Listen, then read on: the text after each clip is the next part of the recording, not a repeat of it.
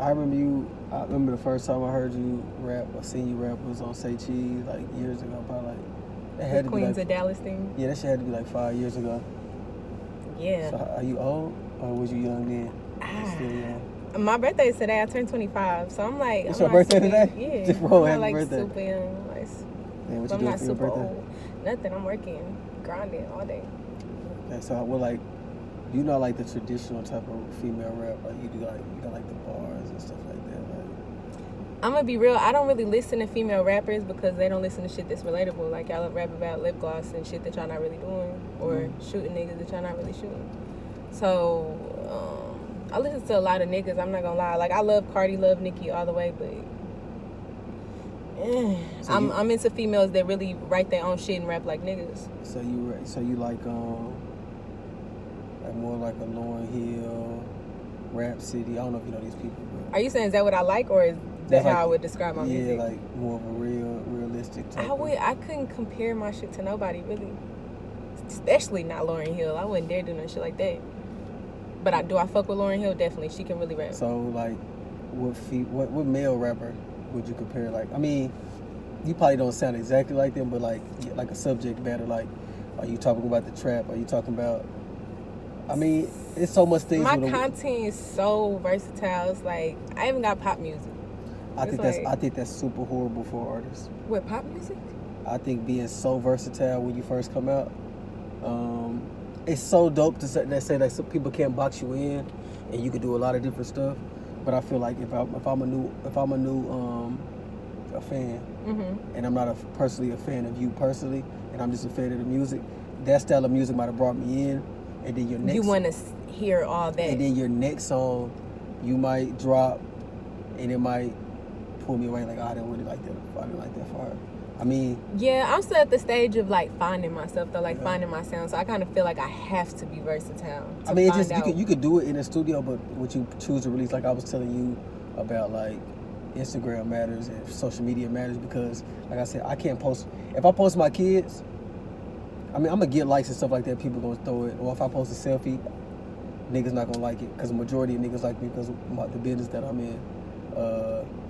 But it's just you got to know your following and stuff like that. So I think that's a big thing. So I think right now, like I have a ratchet ass following. I think they really like on board with whatever I do. Like if you want to do that, cool. We're gonna go with that. What was the last visual you dropped? Oh man, I deleted all that shit, but I did videos every month, almost every month this year. But I felt, because I don't know, it'd be confusing. People be like, be consistent. But I'm like, oh, it's more than that. Because, nigga, I dropped a music video every month and I wasn't satisfied. It's consistent quality. It's not being consistent as in just quantity. Work. It's the quality of things. And if you could consistently put out quality, it looks easy. Like, people like, damn, that shit easy. You feel what I'm saying? Like, oh, damn, they doing it. It's so easy and it's hard for me to do.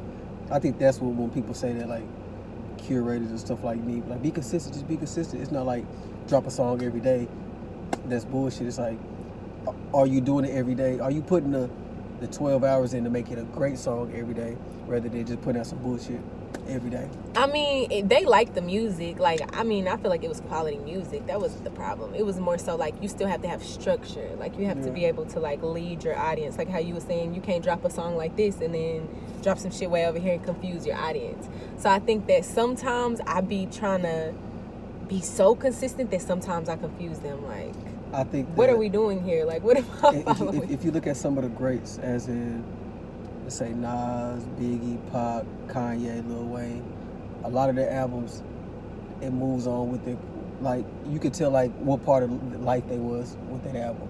So if you look at like a Carter 1 or Carter 2, and he did Carter 3, or you got College Dropout, Graduation, Late Registrations, or however he did it, it's like it's a maturation of things.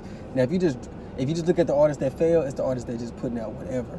You have to mature with your artists. You know what I'm saying? So, I mean, that's something that's definitely... That's trial and error, though. Yeah. You gotta fuck up over your head a couple so you times. just turned 25, so you still pretty young. I'm older, bro. But when you've been doing this since you was 11, you like, damn, nigga, you could have been done pop.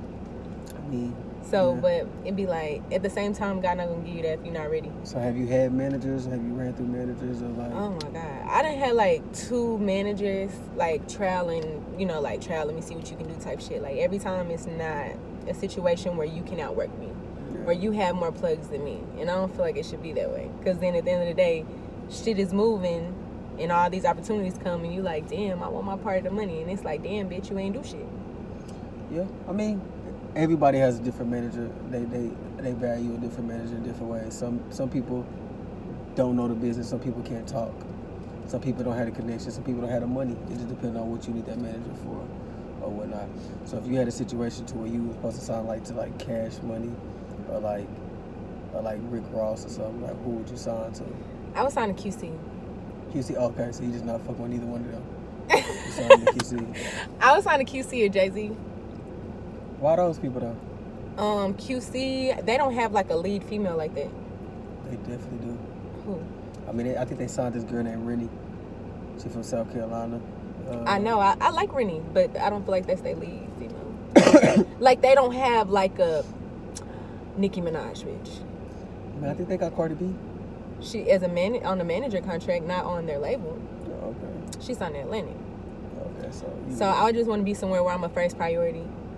Cause you can be talented and motherfuckers still will like sign you and sit on your bus. Yeah. Purposely. Why Jay-Z though? I mean, you don't think that Rihanna is like a big factor? You don't yeah, feel but she's not a rapper and she wouldn't be threatened by me. You think so? I don't think so. I think she's confident enough in herself. I mean, I think she's a part of her career, but you know, I think it's only a certain amount of female fans. How can I say that? Like fans that like females. So I think that'll kind of take away. Like, it's so hard, in my opinion, for females. I see what you're saying, but no, I would still risk it. Like if you came out with the yellow hair, but Rihanna did it like a week before you, we can't like both. You know what I'm saying? It's kind of hard. See, but why do people feel like that? Like you can't. It's like Cardi and Nicki. Like they feel like you can't like both. Choose a side. That's what I'm saying. But they don't do that to niggas. That's what I'm saying. With niggas, it's like you can ask 10 different niggas, who do you like, and you get 10 different answers. You feel what I'm saying? And one nigga, you be like, I like Gunna. Oh, I like Kanye. Oh, I like J. Cole. Or you'll never get the same 3. But if you ask the women who's your favorite female artist, it's gonna be Nicki, Cardi, Remy Ma. That's not how the game works. You know what I'm saying? So do you feel like that's the reason why you haven't made it with the skills, or do you just feel like it's you? Nah, it's definitely me. And the people I surround myself with when I get popping. That be my biggest downfall because I have a big heart. And in business, that doesn't go well because you need people around you. Everybody has to work. Yeah. So sometimes it's like, I know you probably can, but I'm going to just take everybody. I used to be like that. That's what fucked up my career a lot is. I want to take everybody with me, but you got to put yourself through the door first. So if you was to get on or whatever, would it be like that dream feature? Like that one Drake. Feature? Drake. Damn, that's big, Drake. And he loves like finding new artists and like building them up. Like he love that shit. I don't know why, but I've been studying that nigga. And he does. I don't think he's built any artists. Not as far like built them from scratch, but like Drake is the JB cosign or like he does little shit like exactly. that. Drake is a genius. If you hop on the wave super early, you'll never say that you dick riding. Yeah, he'll hop on your wave super early. That's what I mean, and that shit help a lot. If Drake say, "I like your song," just him saying, "I like your song." I think I was seeing a meme the other day, and it was like, "Dang, back in the day when you got on BET or whatever, that mean you was on." But what does it mean? Because there's no BET, what means you was on? And I was told somebody, if you get a Drake feature, that means you on. Drake features matter. A Drake feature, you can get a feature from anybody else. Make a difference. That's gonna raise your show prices overnight. Like for sure. And he gonna want to hop on your song. So have you ever decided or thought about just moving out of Dallas and catching it that way? Thanks. I never really thought about it till recently because I mean, like, when I went viral, like, what was that, last year, 2 years ago? Like, off the jump, like, the next day I had, like, a 5K show in Toronto. Mm-hmm. But it was, like, I didn't have my team together and all that shit. So I've had a lot of opportunities to work with a lot of celebrities, be on people's albums, a lot of crazy-ass shit. But I just, like, recently got to the point where it was like, bro, just do it. It was a lot of back and forth, like, one day type shit. Do you feel like the stripper rapper females take the game up? Because one of my What you mean take the game up? I mean, it's more of an image thing with the female rappers. And I don't mean to dwell on this. Like, you get your little ass shots, you get your titties done. You gotta look at people like Cardi B, like Nicki Minaj, like it's because sex sells. So you're more prone to buy a female's album if she has ass and titties. Whereas but you look at people like Young M.A. that can rap circles around people, and she don't get the respect she do, and she can still write songs. She's still relevant. You know what I'm saying? But I know the fact that she's gay, but I think that you don't think that that's a main part of it because it's only sex. I mean, you could be. It is. It's a huge part of it. You could be a super ugly ass nigga and rap because money make niggas fine. Facts. Bitches, you can have a lot of money and the nigga still gonna be like, I mean, she ugly, but you know, I'll fuck for the money or whatever. Yeah. It's not the same. So yeah, image has a lot to do. Like, I feel like you gotta be sexy. I feel like a lot of girls, like, either you fine and you can't really rap, so niggas like write some shit and be like, here, we finna get this money, or like you just all around fucked up. Like, you ugly and can't rap, and you know, like, you gotta be fine. I feel like you gotta be fine. You gotta be able to really speak to be respected, and you gotta write your own shit to be respected. So do you feel like if you was a rapper, what would you be doing? I would be like a housewife with 1 million kids. That's what you want. You got no kids now? I got one. Oh, okay. Yeah, but I'm straight, you know. Ring. Good. So you'll find you a baller ass nigga and just chill. Nah, like if I wasn't a rapper, I wouldn't really be on it. I'm just into that now because who wants to, don't take it the wrong way, but I don't want to be on the red carpet with a regular nigga. Like, he got to do something in my lane, you know? Okay. So that's the only reason I feel So you would date a rapper? I only date rappers, or you got to be in the same field as me. So it's an understanding, because if you're not in it, it's going to be like, woo, fans and all that shit, a nigga not going to be able to deal. I recently seen you I think I seen you at a show. How do you feel about you feel like the local showcases help you out to gain fans and followers, or you feel like that's a waste? It depends on where you're in your career. Like, for me, I don't really have to do that. I actually didn't have to do the open mic stage because of my social media. Yeah. But the same night I had that show, I got 2 other shows booked off of that. So it's like, does it help? Yeah, sure. It depends on what type of artist you are. If I go on stage and it's a room full of people, I have charisma. So you're gonna pay attention to me. So if you feel like that's something where this song might not go hard, they might or might not fuck with it, you probably don't want to do that. It's just gonna piss you off. So you know, if you was to have a threesome with two ladies in the game, who would Cardi it be? and Nicki. Cardi and Nicki. Okay. It's like the perfect like bougie bitch, and then this hood bitch over here. Like, it's just. So who's the bougie and who's the hood? I feel like Nicki is more so bougie than hood. Like, Cardi is like, bitch, I'll beat your ass and I don't give a fuck. Nicki's more like, I'm from the hood, bitch. I got millions of dollars. I think at the beginning she was cool. Yeah, I love the old Nicki. I mean, I love the new Nicki too, ass shots and all. But, you know, I fuck with the old Nicki as far as music-wise. But definitely with the ass shots and shit, I fuck with the new Nicki. I fuck with fake asses and all that shit. Fake titties. You fuck with fake asses? I do. Like, as long as it's not, like, lopsided or, like, you know, no weird shit going on. I don't think there's nothing wrong with fake asses. Because I don't like bitches with no ass. So do you still be rapping off the dome when you got some bars for us? You can give us? No. You don't rap no more? You don't rap like that no more? Nah, I mean, I don't even write. I just press record. But no, I'm not finna freestyle. I wasn't ready. See? That's what I'm saying. I think freestyling is a lost art.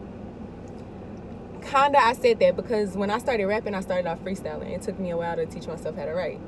So once I started writing a lot, then it was like, kind of lost on freestyling. But also in the game, it's not demanded like that anymore. But I was also like, I got to get back on that shit. Because you don't want to go to Tim Westwood or some shit and he like drops something and you like, I got this verse I wrote the other day and I can spit that for you. What do you think is bigger? I see you real musically inclined. Like, do you feel like the Breakfast Club was bigger or back in the day 106 and Park? What's bigger, getting on Breakfast Club? You're comparing 2 different times. I mean, right now, that's when our 106 in Park right now. So what's bigger? Like, what would you rather be on? You was still rapping when you said you was rapping since you were I'd rather be on Breakfast Club than 106 in Park. Yeah. Man, I mean, unless it was when what was the bitch with the fat ass?